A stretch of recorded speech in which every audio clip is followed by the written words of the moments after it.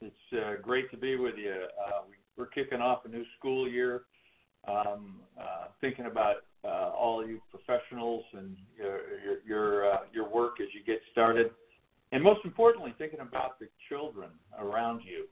And so this session is really about all those children. It's about universal efforts and screening and intervening. I do want to take my hat off to Sherry and Chris, my colleagues from Pearson. This is going to be a unique session. I feel like a pilot flying in the clouds because of some technology challenges. So Chris is sitting in Texas, I'm sitting in Arizona, and we're going to control this dually and hopefully have a great deal of new information to share with us. There's some exciting things going on. So let's go to the next slide, Chris. Thanks. Yeah, that's me. I'm Steve Elliott. What's most important and interesting is that the materials we're going to share with you, the SSIS SEL versions of the Classwide Intervention Program, and some forthcoming new assessments, which are, I think, time-wise, really valuable for purposes of screening.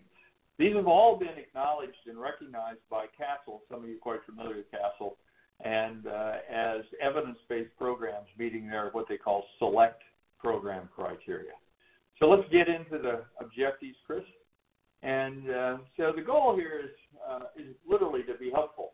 Health professionals like teachers, psychologists, social workers, counselors that are joining us today from around the country to really think and to be able to efficiently and effectively identify all students' social emotional needs and provide them direct support that improves key skills. Now that sounds like a very challenging task. In some ways it is, but I think we have worked hard with the development of these materials to simplify it. In fact, I'm kind of proud that we often talk about intervention simplified, and that's the goal. So we're going to review SEL definitions and some key concepts that really help you organize to act. We want to examine approaches to screening. There's actually quite a few of them, and this hasn't been talked about or written a lot about, but we want to look at screening and the related assessment tools needed to enact a good screening system. We want to review evidence-based instructional skills, and I'm going to do that through highlighting a particular unit that's part of the Classwide Intervention Program. And then we want to think about some alternative models for enacting what most people I think refer to as a multi-gated assessment for making decisions about student support needs. So let's move onward, Chris. So as part of joining us for this session, Sherry sent you a couple documents. If you didn't notice them, please look closely because you were sent the PowerPoints to download and to use with your colleagues, and two documents that are representative of a series of what I call intervention simplified briefs. The two that you got, one is on screening and monitoring the development of SEL skills, and the second is an example of teaching a SEL skill, particularly a relationship skill, which is in fact what I'm going to show you today. So these documents support and reinforce the content today. Next. So there are a number of tools that we're going to use, and Chris is laying all these out on the screen for you as I talk. The first one is a rating form. The second one is a brief version of that larger teacher rating form, and we're referring to it as the SSIS Brief Social and Mental Health Scales. I'll say more about these as we go. Then there's the brief version of the student form. Very important. Lots of people in screening today, as much as possible, want to get students' voice into the process. And a lot of the measures out there just are not user-friendly for students. I think this one is. And finally, there's a standby that we've used for the last several years, a criterion reference form that's particularly useful for a teacher to set down, only for a teacher to use, to sit down and think about his or her entire class kind of in one take of where they're at, what they're doing well, and how they're functioning. And these all link, any results you get from any one of these 4 assessments that I've outlined, link to an intervention program called the Classwide Intervention Program. And as I go through it, you'll hear me refer to it as CIP, C-I-P, okay? And these are all the materials to do the intervention, I think quite unique, are online. And they're at a website. Currently, they're on a Pearson website, but starting in November, they're going to be on a new website. Partnering with Pearson is a group called the SSIS SEL.com. Keep in mind, it's not until November that site launches. But all these materials are available now, and if you purchase them and use them from Pearson, they'll all be recognized and just transferred to the site. It's a new and improved site, basically. We'll move forward and talk about definitions and the valued behaviors, those behaviors that you're focusing on trying to teach. I particularly like this definition, slide 7, about social emotional learning that Maurice Elias and one of his doc students, Dominique Mosseri, developed. And I'm going to read it because it highlights, I think, some important aspects. Social emotional learning is defined as the process of acquiring knowledge, skills, attitudes, and beliefs to identify and manage emotions. So there's a lot of aspects, managing emotions. Then to care about others, classic social emotional learning, to make good decisions, to behave ethically and responsibly, and to develop positive relationships and to avoid negative behaviors. So if you step back just for a minute, there's 4 main clauses there, and it says, hey, if you do a good job of evaluating and teaching social emotional learning skills, you're covering quite a territory in the life space of the child. Okay? So next is, I want to situate this. There's been a lot of talk. Some of this has been generated out of some of the terrible things that have happened in schools, school shootings, etc. But some of this has been just generated out of overall thinking about the well-being of students. And a lot of people are starting to frame social emotional learning as part of mental health. So mental health includes, from my perspective, and I'm quoting here from the U.S. Department of Health and Human Services, it includes emotional, psychological, and social well-being. That's indeed what we're about. Social, emotional, psychological well-being. It affects how we think, feel, and act. It also helps determine how we handle stress and relate to others and make choices. This is true of us as adult professionals on this call and of young children. So mental health is really important at every stage of life, from childhood to adolescence. And the longer I'm at this, the more I think this is an incredibly important aspect. However, with the next slide, we borrowed from Matt Groening. Yes, it's a little humorous. And if you take a close look at that, my goodness, I hope that's not one of your classrooms. But it in a sense, with a little humor, it illustrates there's a range of things that kids can display. And unfortunately, in this cartoon, everything is negative, okay? Now, we're actually very interested in the positive, in strength-based, positive behaviors, okay? So what we're going to talk about today, very few, if you share it, very few of these behaviors that we're going to talk about are negative. But there are times when we're taking the pulse of all kids that we do need to focus on some things. So if I was looking into this classroom, I would look at that child who supposedly is doing some hallucinating. Then I might look at that child that's sticking his or her foot out to trip another student. So what's my point?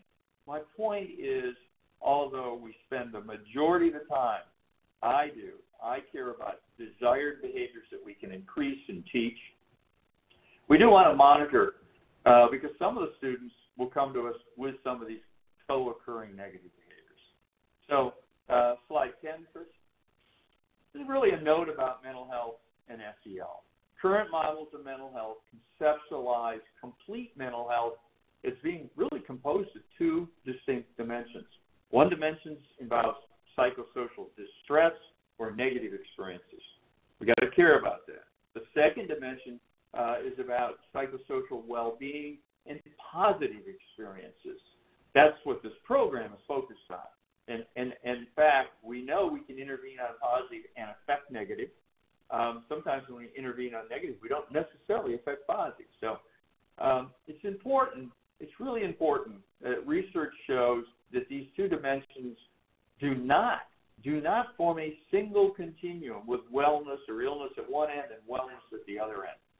So my point, the critical point here, although you may be primarily interested in a universal program for enhancing students' SEL competencies, as I am, you may want to consider at least screening when you take the time, to screen and monitor for indicators of some psychological distress as part of a multi-tiered assessment and intervention system. Thus, a need for a different type of screening assessment needs to be considered. Okay? Needs to be considered. Slide 11.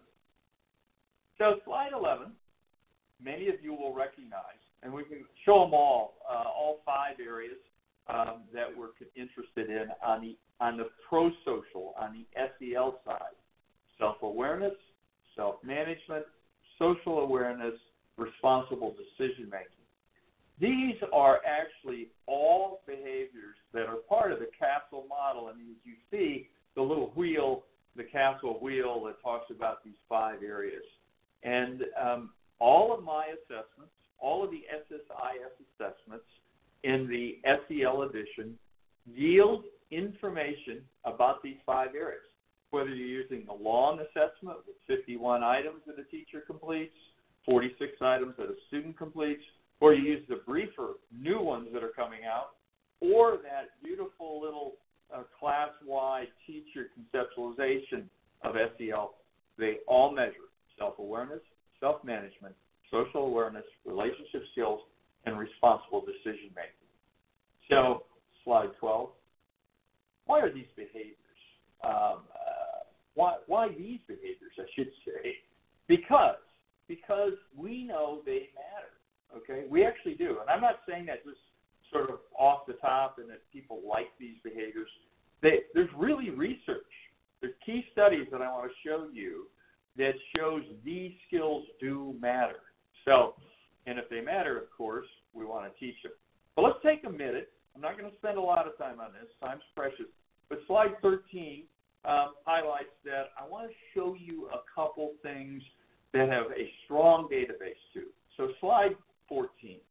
Just take a minute and look at slide 14 with me, okay? It says, SEL skills are key academic enablers. So I want to just situate that a little bit. Back in early 2000s, I was doing work with Jim DePerna, Rob Volpe, and we were looking at the role, at the time we called them interpersonal skills. Some people still do, by the way. But there were many of these relationship behaviors, self-management behaviors, responsible decision-making behaviors. We called those interpersonal skills at that point in time. And what we did, we started looking at the relationship of those skills to children's classroom achievement. This is an excerpt out of a published article in 2002 where we actually studied what is the relationship between interpersonal skills and reading achievement. Well, the picture is what's called a structural equation modeling. I want to highlight the interpersonal skills in this, and it shows that they don't directly affect reading, but they do directly affect motivation. And in turn, motivation affects students' engagement, which in turn has reading achievement dividends. So what's the big takeaway message about this model? First off, many of the skills in the Classwide Intervention Program are, in fact, known to be academic enabling behaviors. They're good for social reasons, but they're also good for academic reasons. So the major takeaway is we're not, doing this. We don't think this is not getting kids smarter just because they're able to take advantage of these things, okay? But they are enabling kids to clearly engage in learning. Not smarter, just better able to take advantage of learning opportunities. So classrooms will operate better together. Kids will learn from other kids, and even if they don't actually have a lot more academic stimulation, what they're getting from their teacher will be consumed better. That's what it says.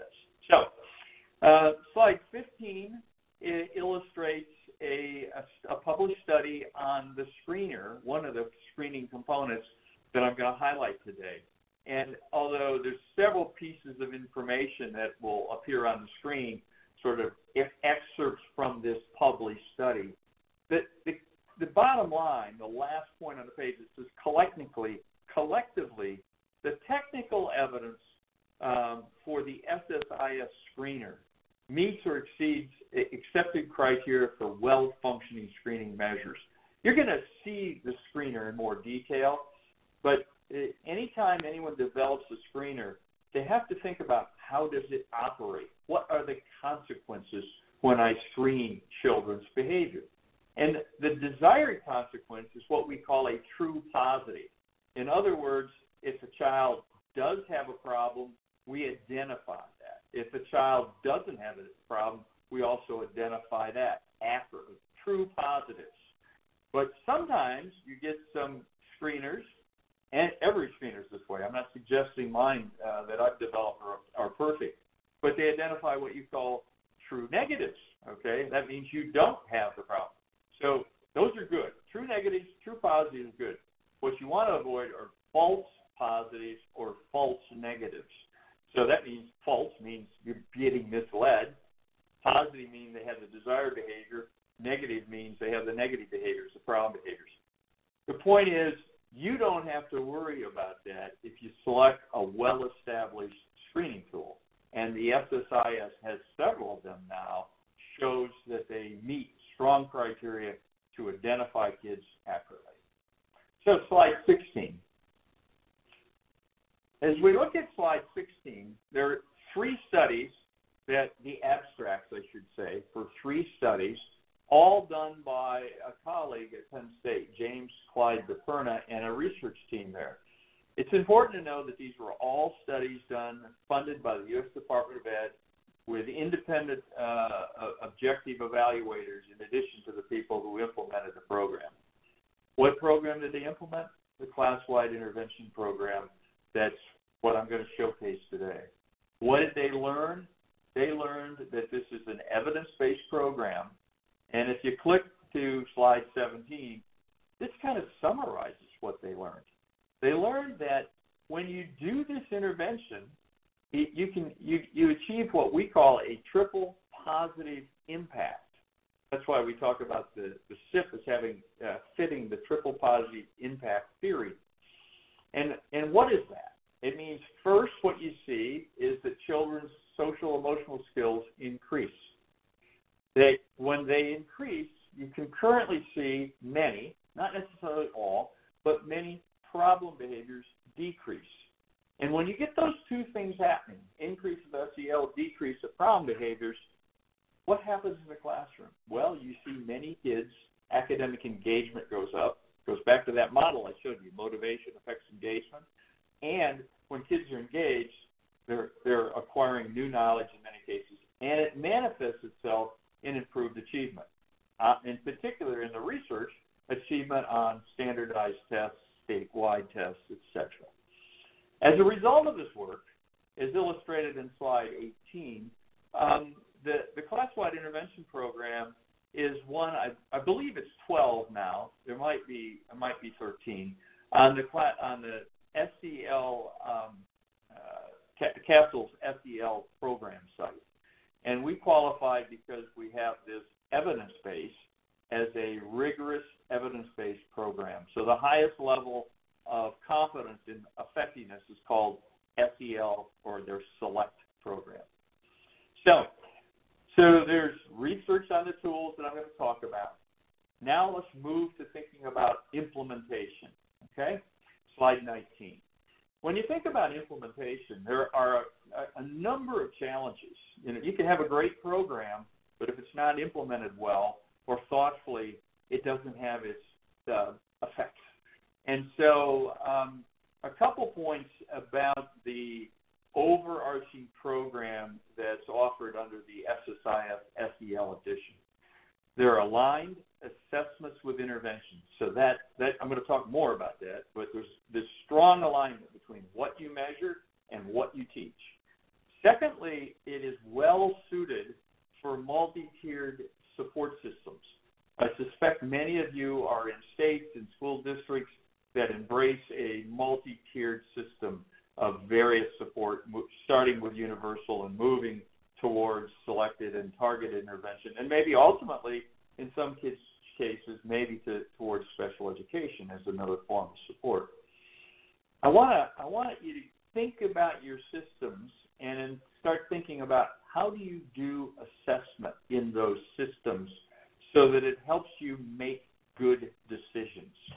So we'll start with that with the next slide, slide 20.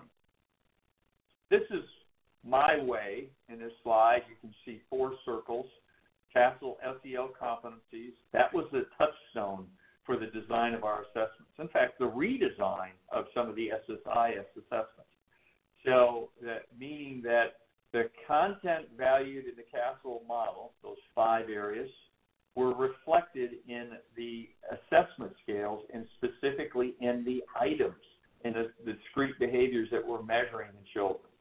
In those assessments, the results lead you to interventions. Those interventions are actually skill-based units that are directly in line with the CASEL model and the assessment. And when you do this, when you maximize reducing error in your measure, maximize focus on skills that are highly valued, what do you get? You get this dividend on the right-hand side, improvements in student social and academic function. So the takeaway is what you measure is what you teach in this system, and what you measure and teach is 100% aligned with a CASEL competency framework. So we move now to slide 21. And I look at this, it always makes me think of a Christmas tree, which is a positive thought. This is our version here of a multi-tiered support system. And we're going to, today, we're going to focus, as highlighted with a red box here, as you click on it, on Tier 1. The other tiers are important, but what you do in Tier 1 has a great bearing on how well you operate in Tier 2 and Tier 3. So it's foundational, okay? So I have a couple observations that I want to share with you. Those observations are the following. Tier 1 involves all students and many educators. No secret. Tier 1, it really captures is central to the values and culture of your school. It's in all classrooms, supposedly, or in all gen ed classrooms, supposedly. Now, a couple points, a couple fine points. Every teacher, I know every teacher in Tier 1, if they're working in the United States, has about 65,000 minutes of instructional time. Count it, 65,000 minutes. I know you don't think you have enough time, but if you work 185 days a year, 6.5 hours a day, or 6.25, you've got approximately 65,000 minutes to use. That matters. Time matters to me. Time matters to you. Every teacher in Tier 1, by the way, already teaches SEL skills every day. How about that? But what happens is many of them, it's not explicit. It's, in effect, what we call a hidden curriculum. We teach through our modeling, through our value system as adults in front of groups of kids.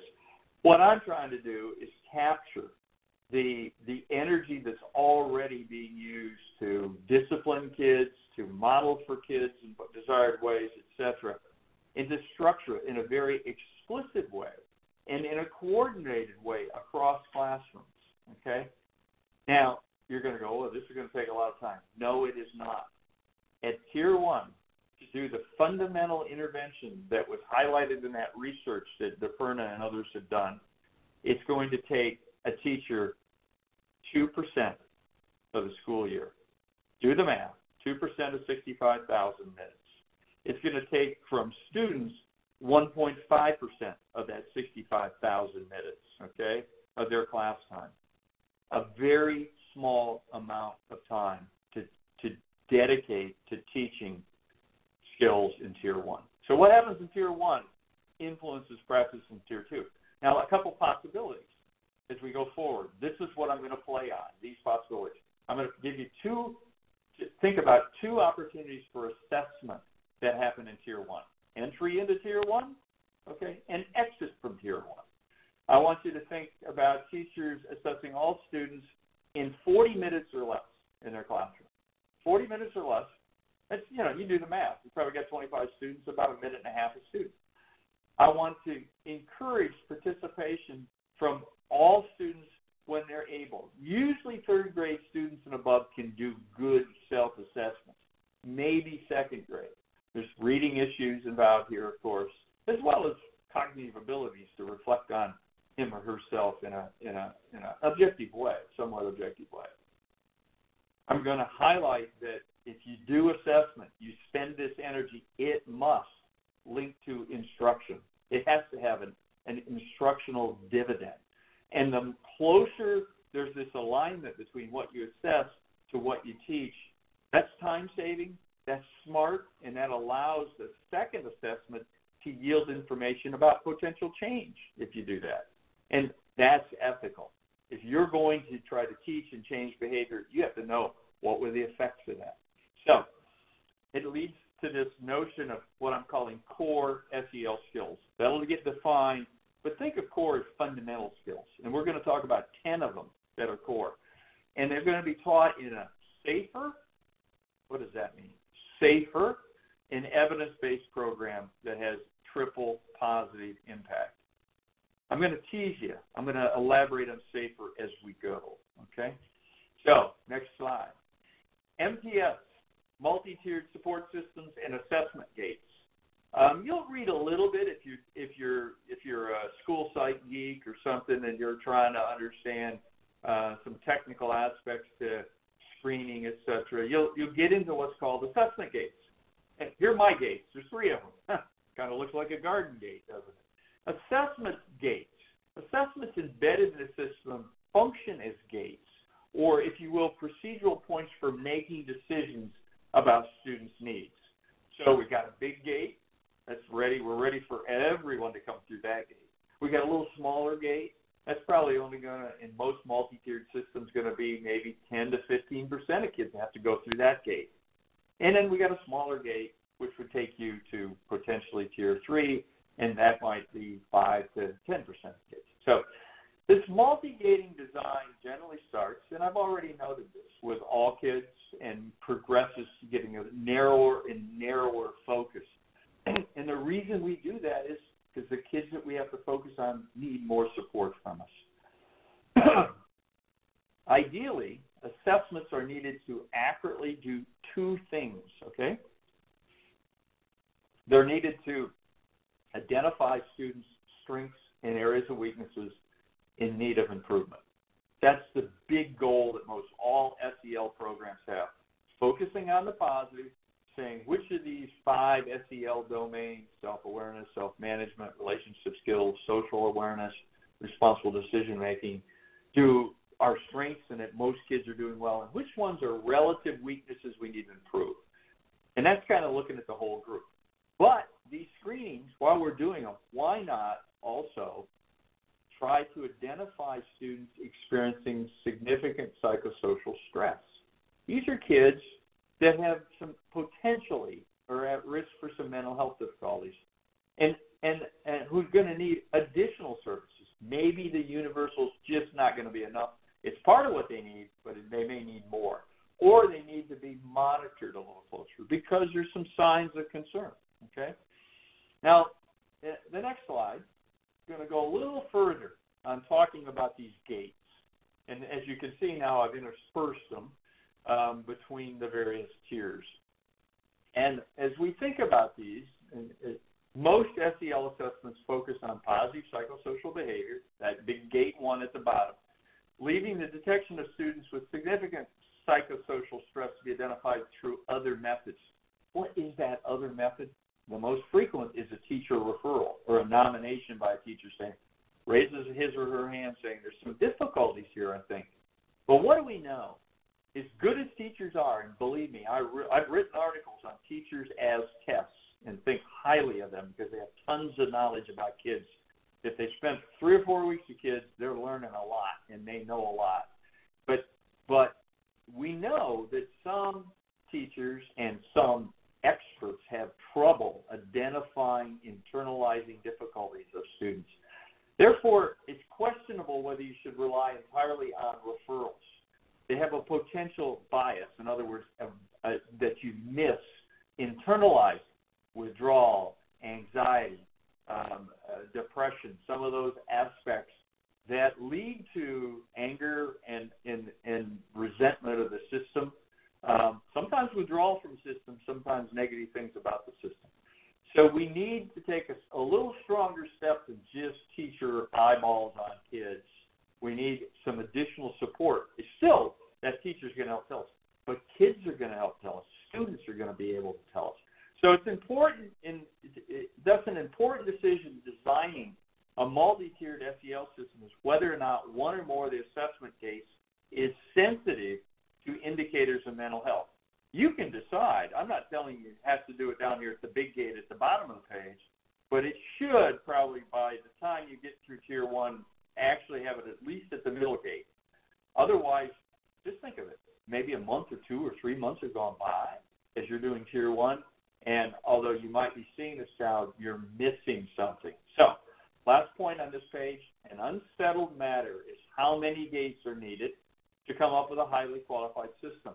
I will tell you the literature is not clear about it. We don't have a good scientific base whether 2 gates are better than 3 gates or you can get by with a big first gate if you do it well. There's some difference of opinion.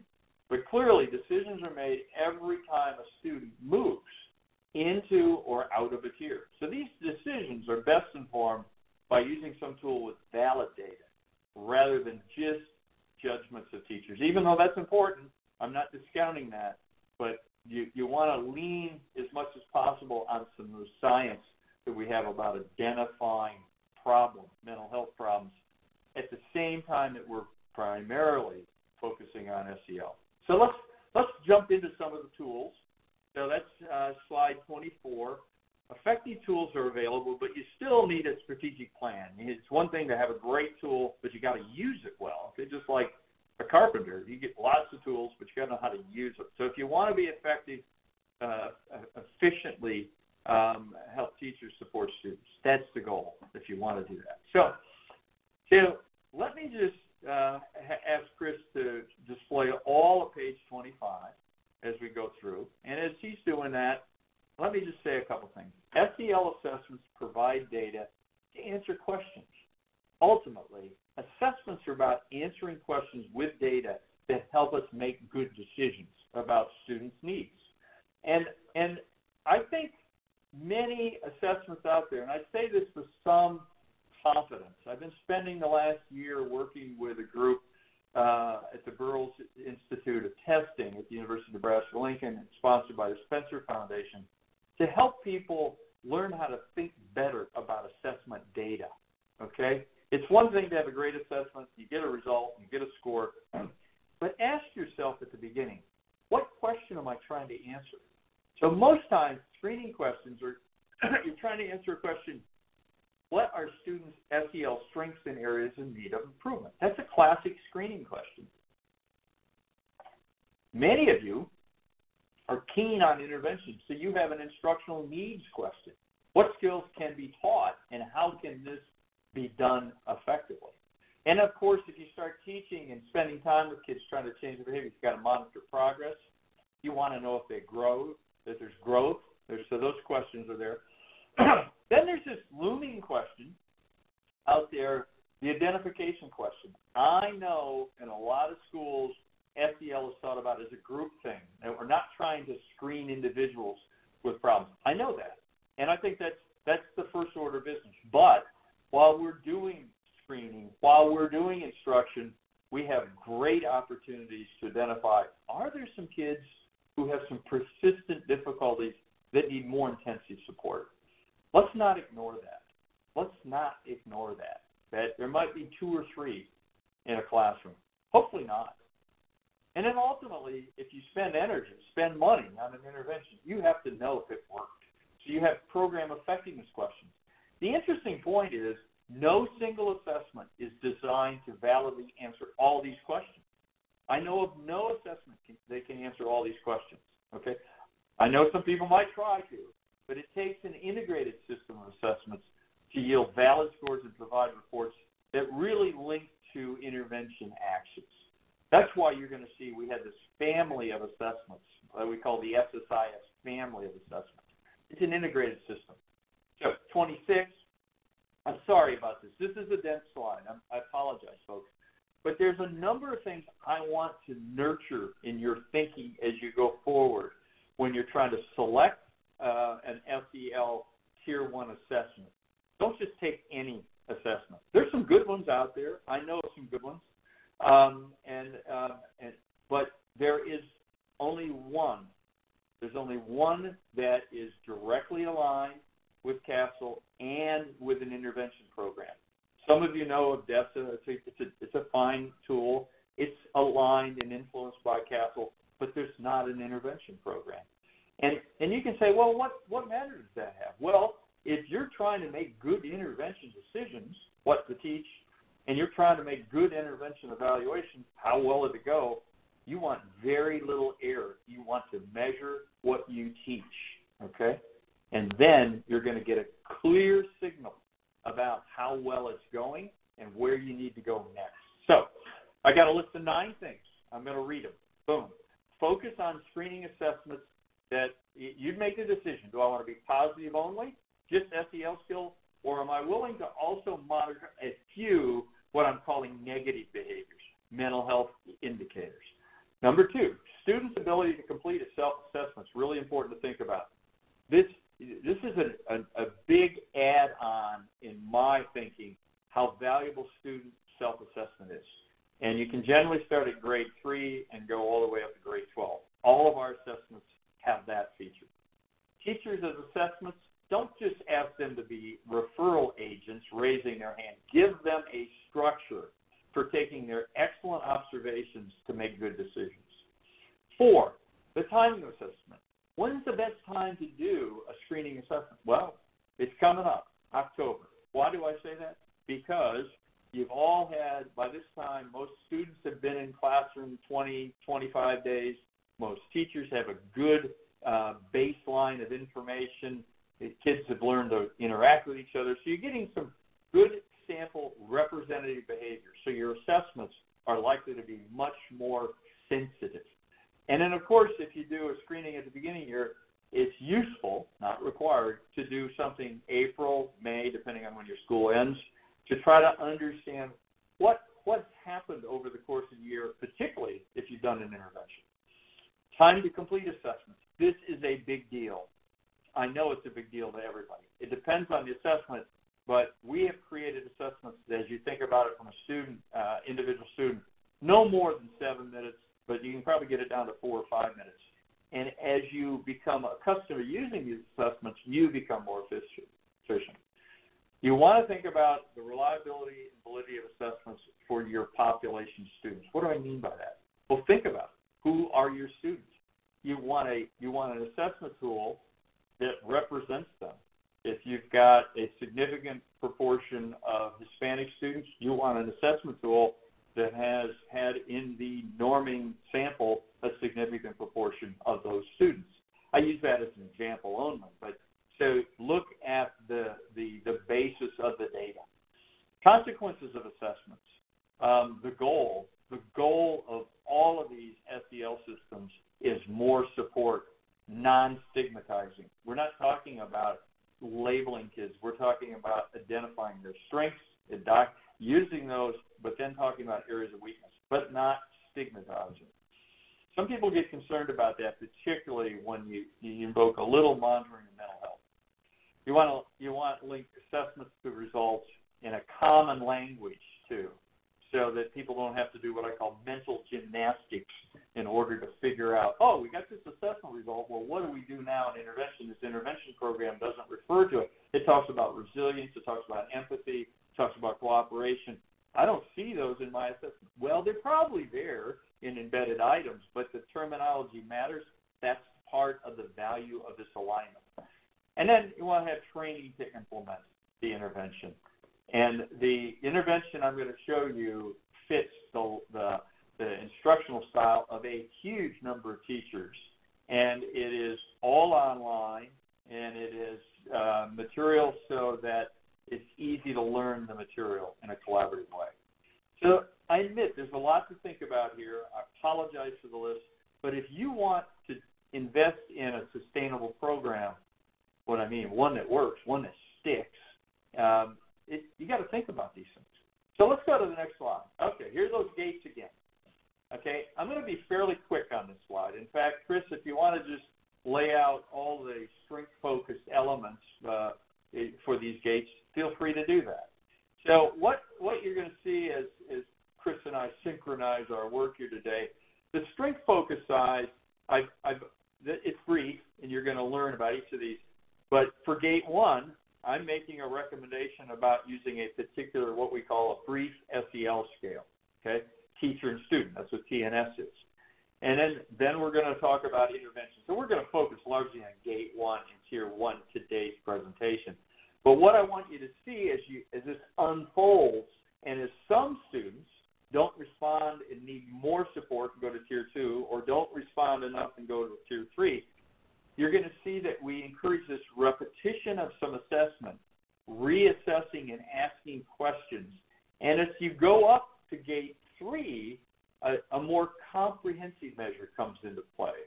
The rating form, more items, more potential assessors, a teacher, a student, and a parent, because there's a greater need for support.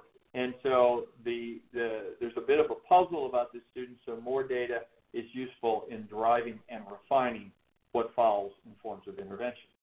The only difference now on the mental health focus side, and so Chris can display all that, you'll see too some similarities, except that we basically add in at baseline gathering some data on what we call 8 of the best indicators of mental health issues, okay? So it's using the exact same SEL measures, but adding in 8 indicators.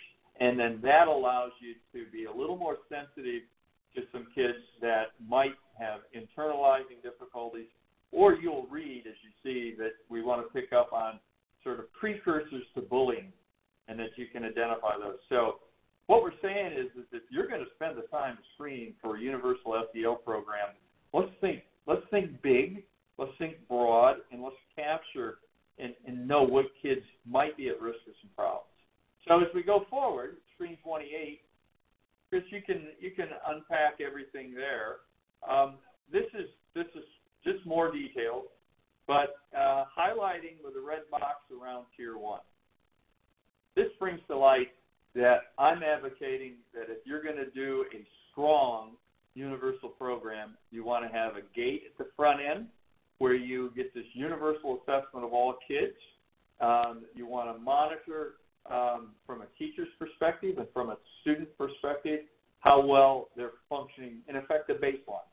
Then you'll go into universal intervention where could teach 10 skills. You can teach more. The program now has grown to 30 skills.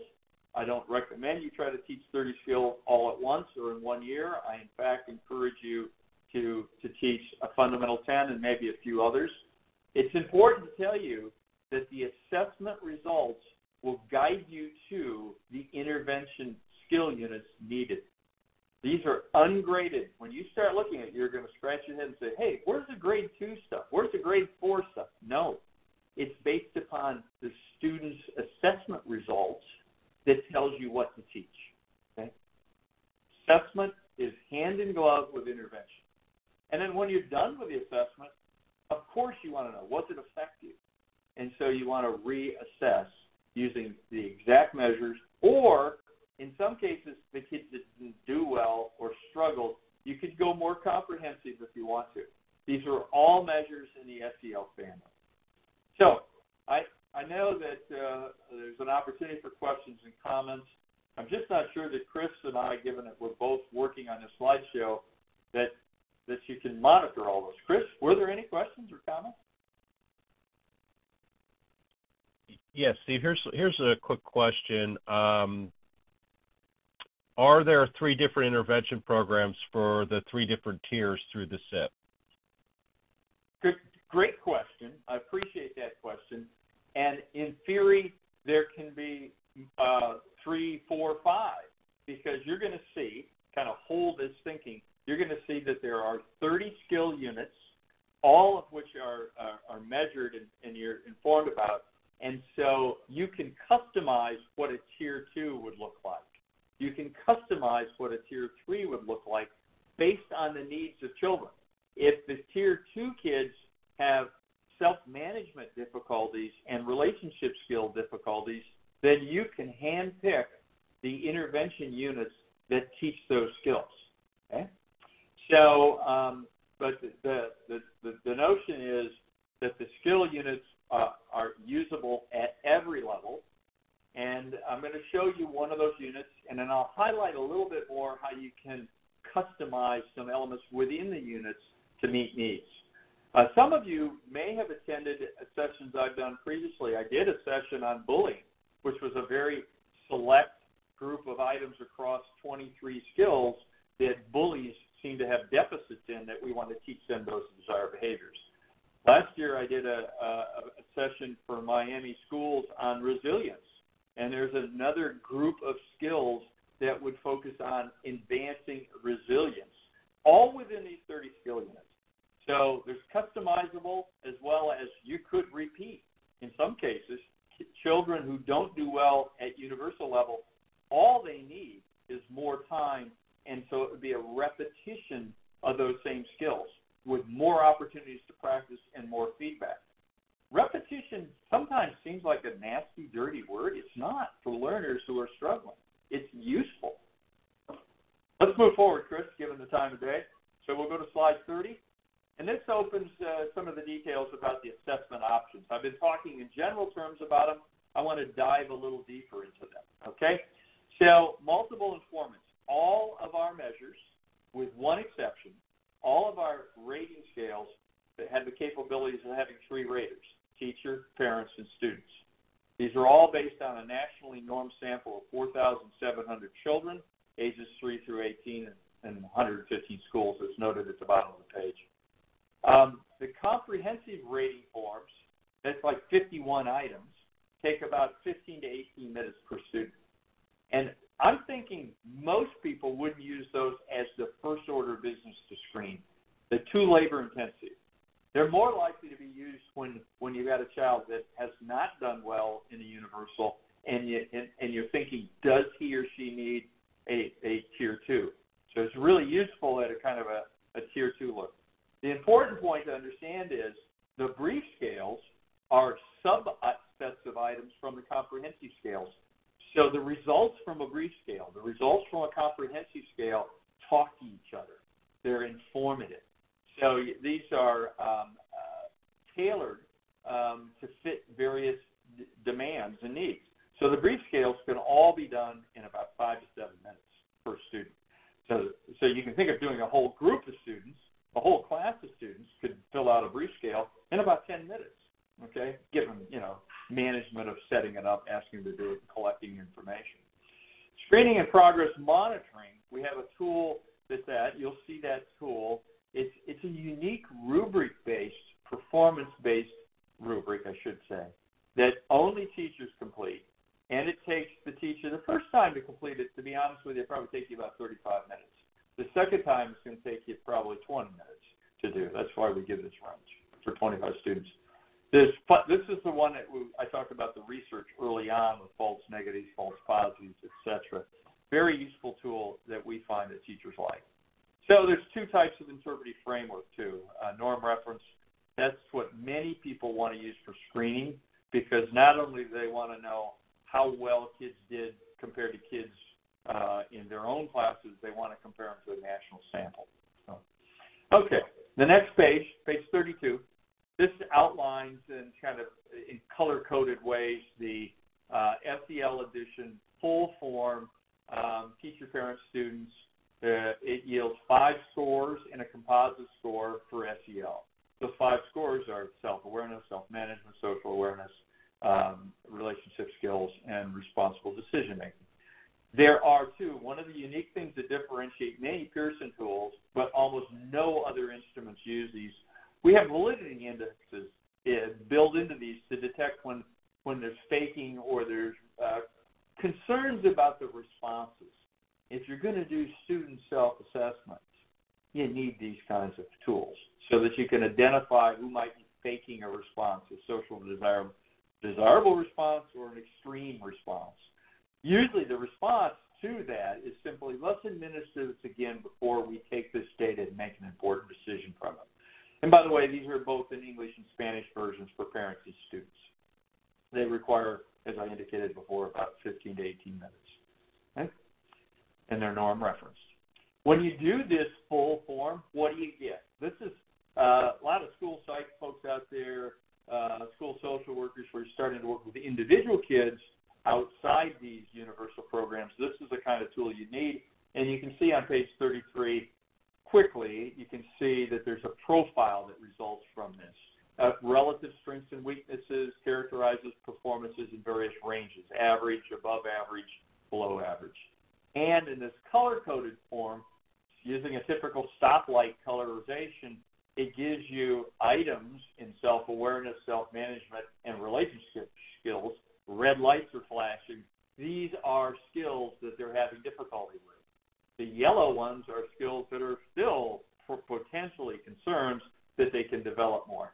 So there's this translation of scale scores and subscale scores information into discrete areas of action, specific items.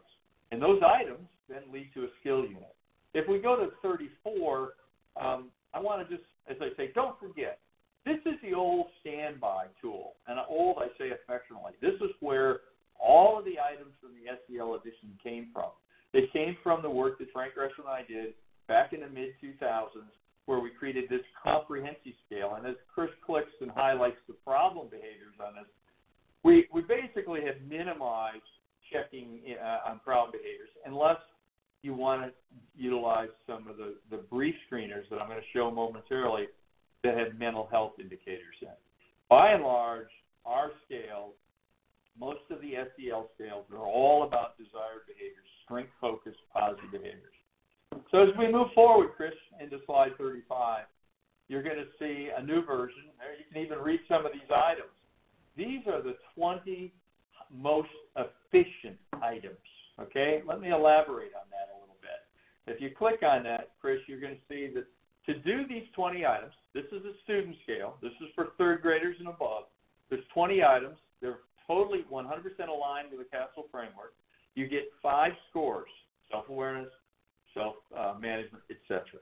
You can use national norms with this, and the data behind it suggests that these scores are, the inferences you make from scores are strong, reliability and validity evidence.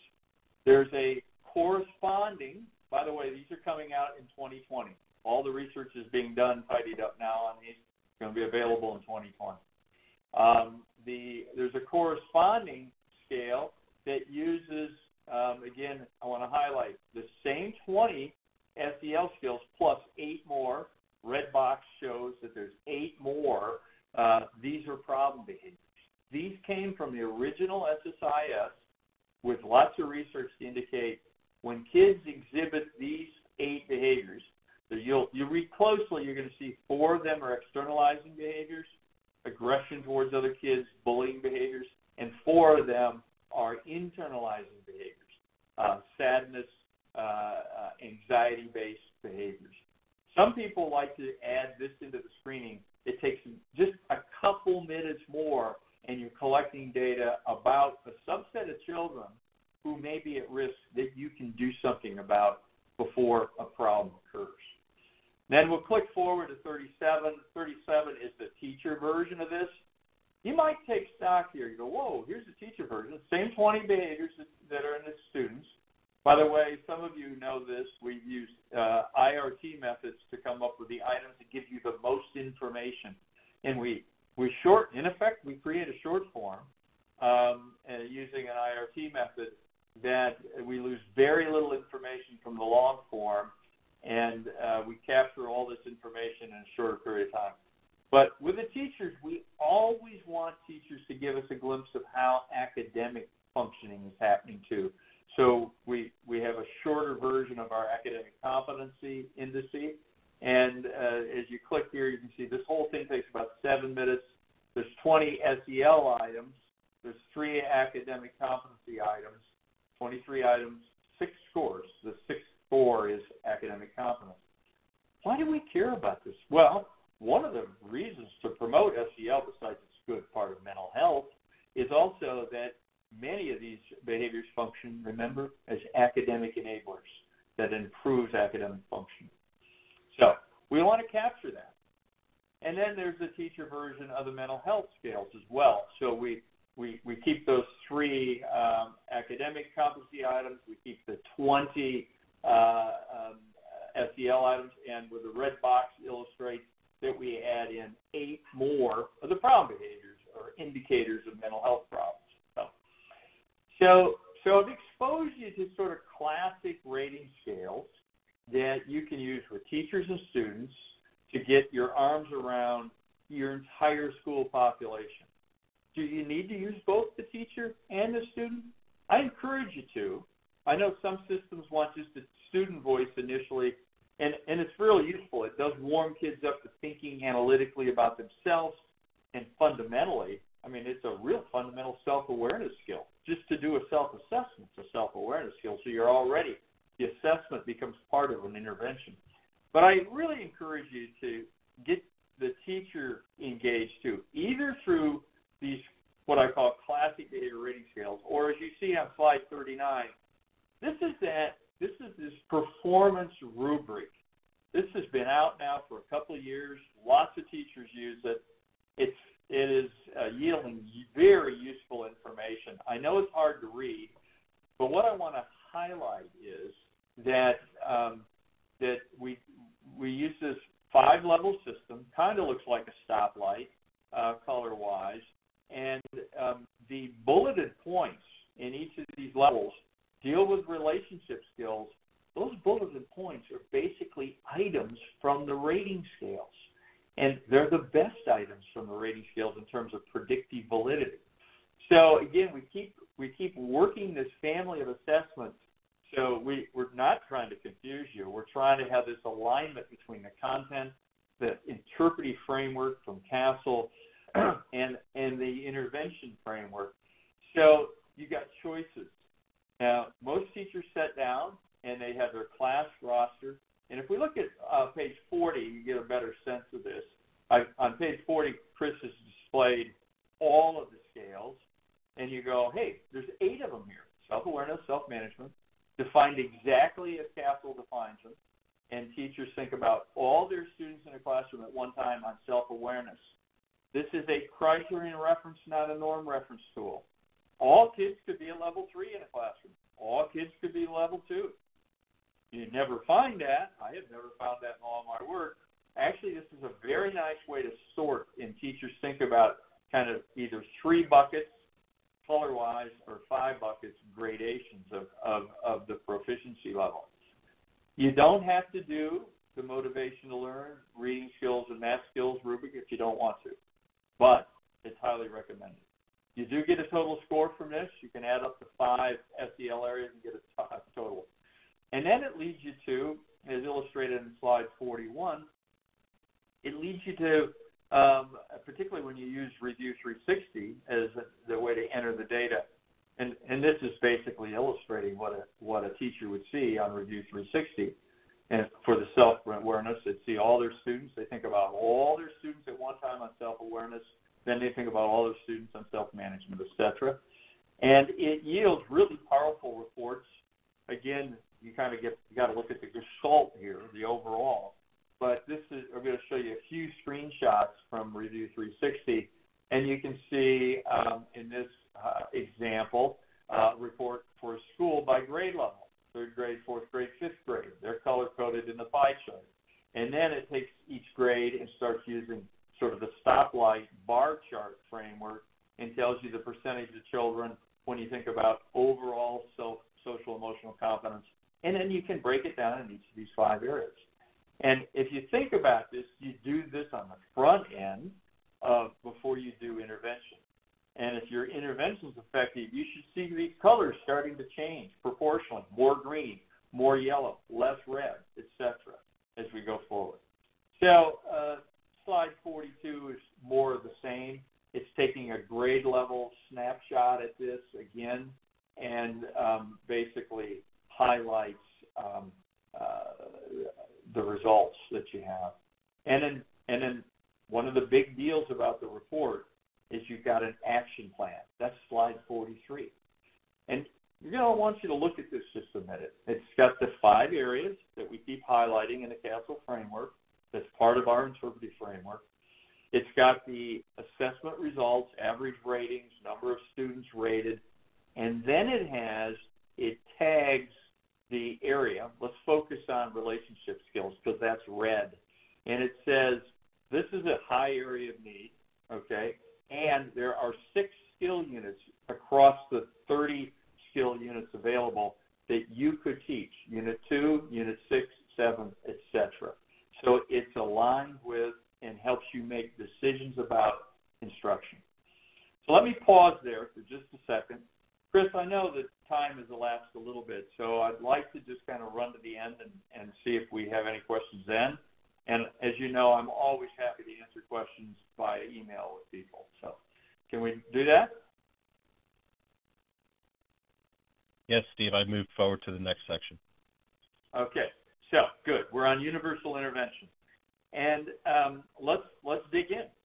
So slide 46, skills assessed are the skills taught. This is the list of 30 skills that are available in it. Hard to read, but I'm going to illustrate some of them. But listens, as Chris clicks on the red box, you'll see that there are 10 highlighted in what we call the core skills. They are listens to others, says please and thank you, follow the rules, pays attention to your work. Skill 5 is ask for help. Skill 6 takes turn when you talk. Skill 7 gets along with others. That's a relationship skill. Each of these is being tagged to one of those content areas. Stay calm with others. That's a self-management skill. Do the right thing. That's a responsible decision-making skill. And do nice things for others. Great. That's a social awareness skill. So what I'm arguing is, and what the DiPerna research that I highlighted early on as having evidence-based practice, is that these are the core 10. Teach these first. Emphasize these. These are foundational. And then as you work forward, so this would be a great universal program, and as you work forward with older kids and over time, where you know these children have these skills in their repertoire, you can focus on more of the advanced skills. And I'm going to highlight in a few minutes some of the new advanced skills. Up until this year, there were only 23 skills in this area, but now there are 30. And I want to play off of that. Let's go to the next slide, Chris. Slide 60, I guess 68, is that what it is? 47. It says 68 because I took a clip and moved it forward, Chris. It's really slide 47.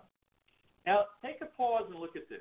And what I've done is taken that performance rubric, kind of made it look like stair steps, where kids are stepping up, if you will, as they get more skill. That's what that shows. As you click on it, you see increased quality and freedom of skills used. And then what you'll see is across the top, you see 3 social situations. These are actually part of the intervention program that I'm using for illustration. These are role plays.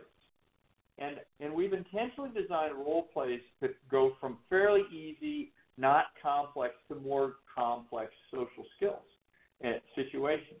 And it's important to understand this, that as kids are working through a skill unit, you might say, we're working on 1 skill.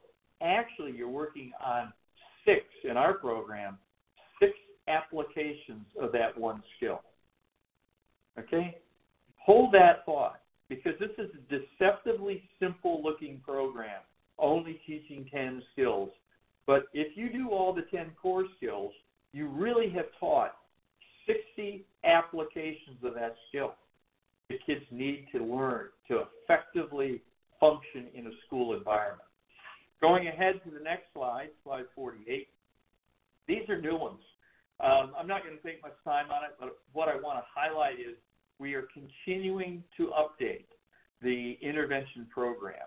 And when you purchase the advanced skills over time, you'll be seeing that you've purchased 20, 25, 30. We're going to bring in new skills because we have the data in the assessments to drive people to these skills, and we have an instructional system that allows for this. This does not customizable, particularly for people who are working in Tier 2 and Tier 3 with children and need a stronger dose of skills and social awareness or relationship. So moving forward, here's the core instructional process that we use. We've learned this from teachers years over, but you can also go look at the meta-analytic work in the social skills and social emotional learning arena, and it will also tell you that high-powered industrial strength, if you will, interventions use the following 6 phases: tell, show, do, practice, monitor progress, and generalize. And as you think about this as an interventionist, whether that's a teacher in a universal program or school psychologist, social worker in a Tier 2 program, counselor in a Tier 2 program, the tell show is where you're in control. And in fact, the next slide probably tells you better. You can see the translation of tell show is basically being the group leader is in control here. It's talking to students. It's modeling. And then you move into the do and practice phases. These are gradations of role plays where students try out the things, the skill steps that they heard the teacher talk about and model. And then you move into the monitor progress phase, and that is getting people to reflect, how well did I do when I was practicing these, and what do I need to emphasize? And then finally, the generalization phase, and this is where programs can take on an expanded life. We clearly want teachers and others to think about, how else can I use this skill, staying calm with others, for example, in other places in the school and at home. Every one of these units I'm going to show you has 3 lessons in it. So I talk about 30 skill units, but each skill unit has 3 lessons for 30 minutes. So we're talking about 90 minutes a lesson. This takes us way back to that time point that I made earlier. 900 minutes if you do the core instruction. 900 minutes. That's 1.5% of a school year of student time. Minuscule. Let's go further, Chris. Let's start looking at what's going on. All of these resources, as illustrated in slide 51, and there's a bunch of them. Chris is clicking on and showing you that the heart of the instructional program is a PowerPoint program. Yes, a PowerPoint program. All of these skills are on PowerPoint. Okay? And as you look at this PowerPoint, the largely white space area is what we want students to look at. They definitely can look at the color band on the left-hand side, but that's the space that a teacher or an interventionist will read from. That's their abbreviated script. There is a manual that comes with this, has detailed scripts. So this is in evidence-based treatment terms, this is a manualized treatment. It's in layperson's terms, it's a cookbook. It's got these steps that you do and follow. Now, my experience with really effective teachers is that they follow the recipe the first couple of times they do it, and then they start making some adjustments, not changing the skill or the skill step, but changing some of the activities, some of the role plays. That's where you get to make this really authentic and responsive to your students' needs. There are other elements, and I'm going to illustrate these elements, but you can see videos, you can see cue cards, you can see emotion cards, etc. So let's move forward and start looking at an example skill that we do. So I'm on slide 52. The example skill is going to be getting along with others. This is a classic relationship skill from a CASEL framework perspective. Okay? So the SEL components, I said there's a manual. You can get this hard copy or you can buy it digitally. And then you get access to all of these materials are then online. There is a micro website. That micro website currently is managed by Pearson. It's soon going to be managed by the SS CoLab group, and I'm going to expand the number of units. But they're all going to be basically the same. You can see right now in the upper right-hand corner, the skill is labeled Unit 7, get along with others, digital lessons, skill step, cue card, role play cards, videos. One video is a positive model, one video is a negative model. Okay? And so all your materials are there that you need to communicate with parents and teach other people, and tools that engage students. So here's an excerpt from the manual. It illustrates the tell, show, do framework, and the colored screens are the summations of the videos. The videos are very brief, okay, but they're layered in, as you might guess, in the show phase. We use the videos to show kids other children.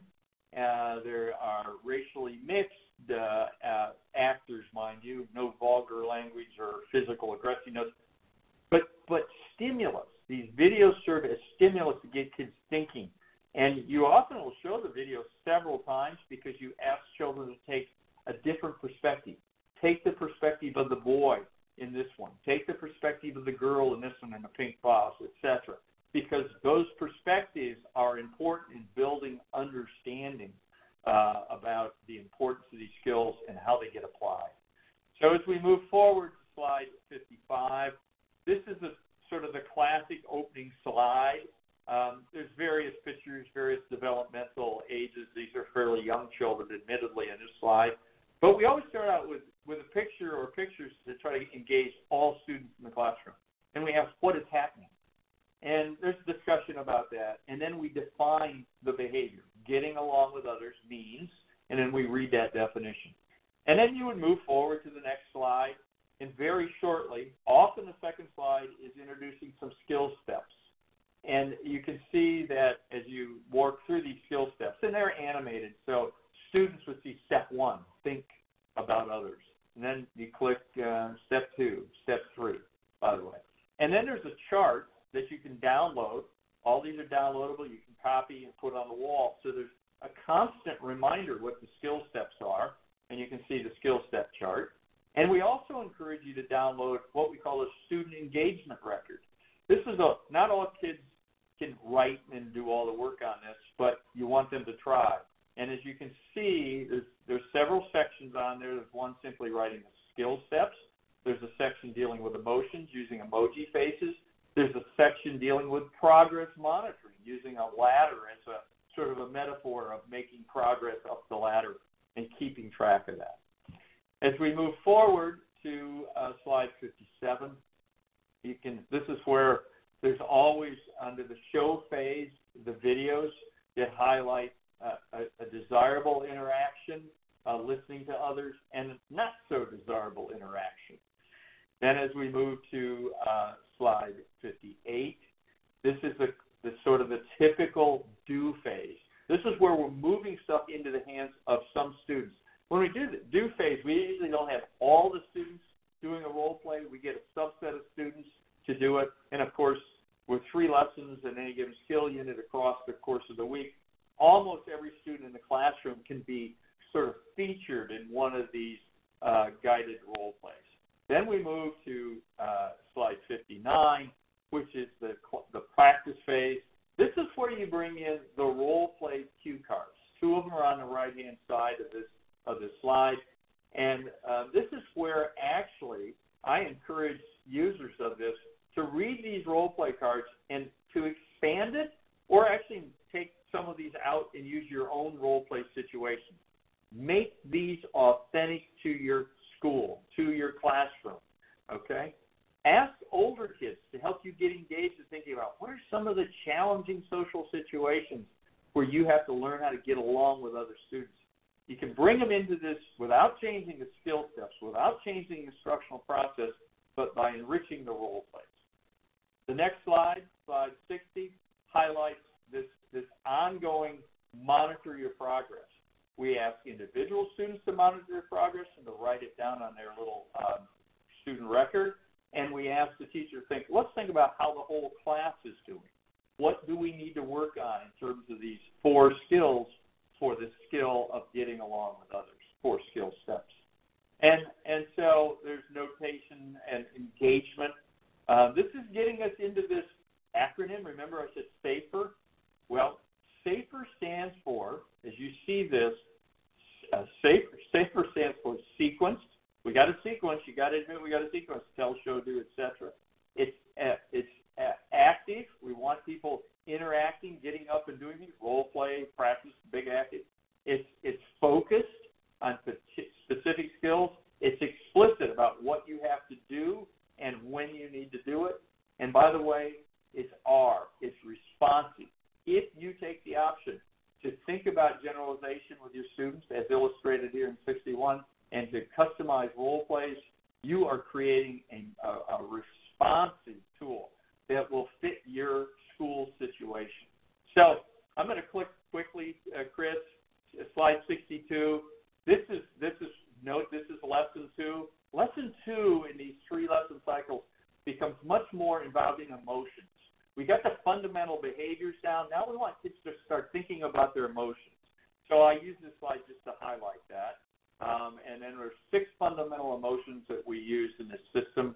You can think of hundreds, I know, but as the research says, there's really 4 fundamental emotions that we all have, and they're all variations off of those: happy, sad, afraid, and mad. And so we've taken those and built them out a little bit. You can go further if you wish. Another example of highlighting emotions and getting kids to think about how they feel in different situations and how they think other people feel. Learning that is challenging. Okay? And then we move on to slide 64. Lots of things we always end on generalization. Don't give this short shrift, okay? Too many people say, I'm running out of time. I can't do the generalization thing. Generalization can happen in your curriculum. Yes, you can do this program in an isolated 25-minute block, but then you can start thinking about how can I get kids to use this skill someplace throughout the week in my classroom, in my curriculum. That's all about, that's how you expand this. That's where the power's at. Teach this skill ideally early in the day and find opportunities to use it throughout the day with kids. Okay? So we're bearing down at the end of the session. I want to respect your time. I've got just a few takeaway points, Chris, starting on slide 67. It's a highlight, of course. There's 5 competencies. They come from CASEL. There's 51 items that all of our assessments have been built off of these 51 items. Some assessments have only 20 items, but they're the highly predictive items when we start shortening them up. And they all lead to currently 30 skills. So it's a pretty simple program. We tried to simplify it because we want it done really well, okay? Do whatever you do really well and make it responsive. So I'm highlighting, this is an example of the role play cards where I was saying, review this before you teach a lesson. Think about your class. Think about your school, and maybe you want to modify some of these. Maybe you want to create some additional cue cards. You've got cover stock. You can do just like we did. These are printable, downloadable, etc. You can make it work. And then understand this notion that there is a progression of skills. We're only teaching, if you do the SIP, 10 skills, but we're teaching them and asking kids to apply them in different social situations. Those role plays are the first wave of social situations. And then, of course, when you get kids operating this way in your classroom, you're creating many, many more. That's where the power of this becomes. Kids get an opportunity to play these skills out. Okay? Finally, I want to leave you with the math. Here's the math, 180 plus. What do I mean? That's what ultimately I think. There's 30 skills, there's 6 role plays, they result in 180 skill applications.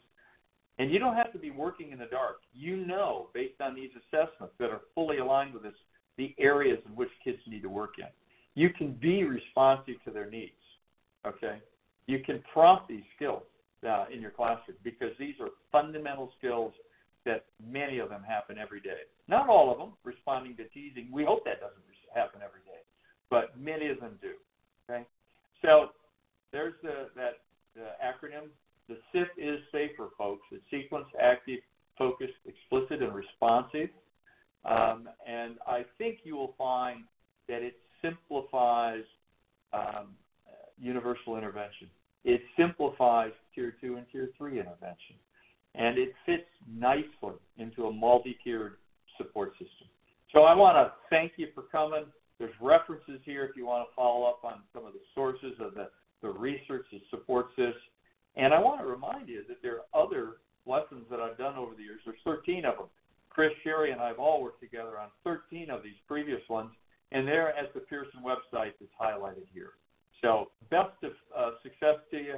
Thumbs up for the school year, and stay in touch with me. My email's there. I welcome emails, and I'll be glad to respond to you. Have a great school year. Thank you. Thank you.